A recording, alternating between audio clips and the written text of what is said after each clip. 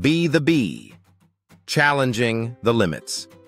For a long time, there was a claim that according to classical physics, a bee should not be able to fly. Early aerodynamic calculations, based on fixed-wing aircraft models, suggested that the bee's wings were too small and its body too heavy to generate enough lift. If you applied airplane physics directly, the numbers did not add up. By those rules, flight was impossible. But the bee flies anyway.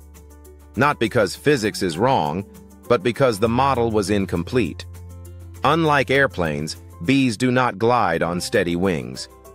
They flap their wings rapidly, rotate them at sharp angles, and create tiny swirling air vortices that generate lift in a completely different way. Modern fluid dynamics explains this clearly now. The bee was never breaking the laws of physics. It was operating by a deeper version of them. But here is the part that matters. The bee never waited for validation. It never asked whether it should be possible. It never paused to calculate odds. It moved its wings, and the sky responded. Many people live trapped inside outdated equations. They are told what should work, what makes sense, what is realistic. And when they do not fit those models, they assume the problem is them. The bee teaches a quieter lesson. You do not need to argue with every limitation placed on you.